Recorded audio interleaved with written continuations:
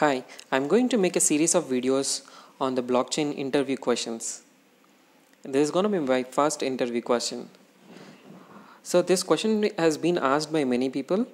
The question is, who can perform transactions in Ethereum PoA blockchain network?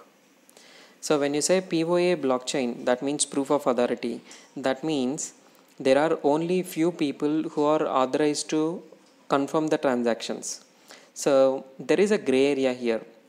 So what actually people think is that the nodes who are authorized to perform the transactions can only perform the transactions. But actually it is not in that way. Anybody has an access to the network can perform the transactions. But however, the transactions can be mined or confirmed only by the authority nodes which is mentioned in the Genesis file. Okay, let me give you a conclusion. The people, whoever have an access to the network, they can initiate the transaction. But however, the transaction will be confirmed by the people who are authorized to do the transactions in a PoA Ethereum blockchain network. That's all for this video. Thank you. If you have not subscribed for my channel, please do subscribe.